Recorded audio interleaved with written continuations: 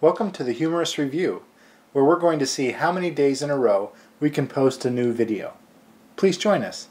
Yesterday at Walmart, I offered David popcorn chicken or chicken nuggets from McDonald's. He chose chicken nuggets and french fries.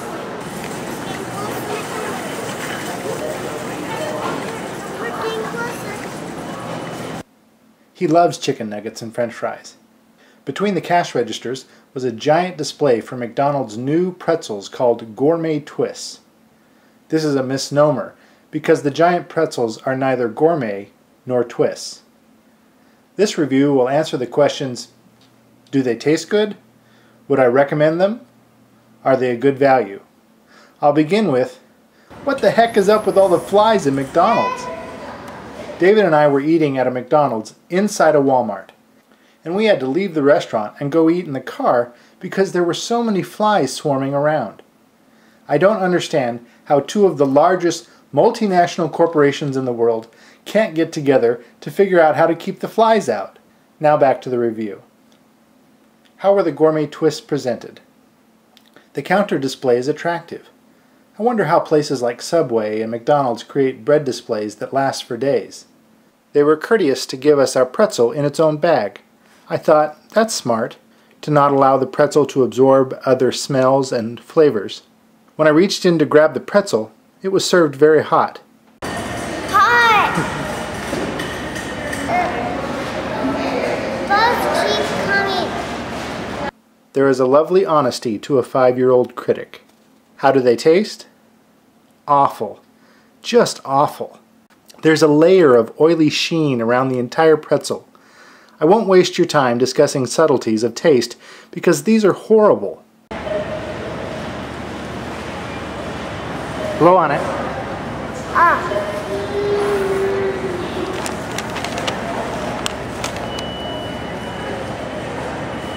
My wife thought it tasted like chemicals.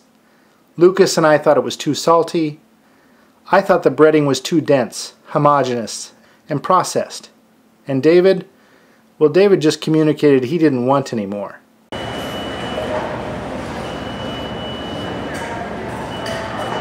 We didn't finish the pretzel between the 4 of us. How's the aftertaste? Pasty. Do you want some more?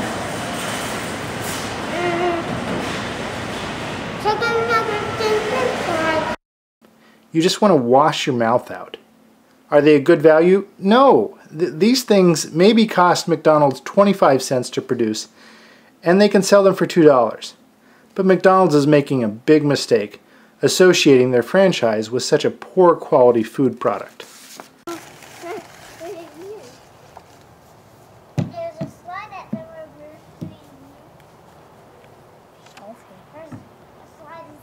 You said salty? So what do you think? Very salty. Would you buy them again? No. David, what do you think of the pretzels? Great.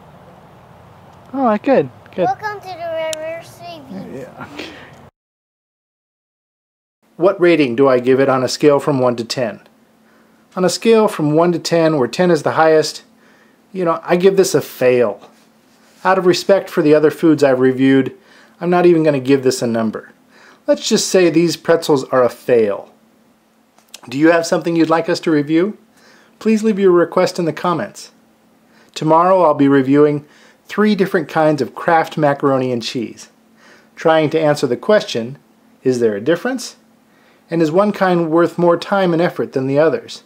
David is very excited because he and I will prepare 3 different kinds of Kraft macaroni and cheese tomorrow.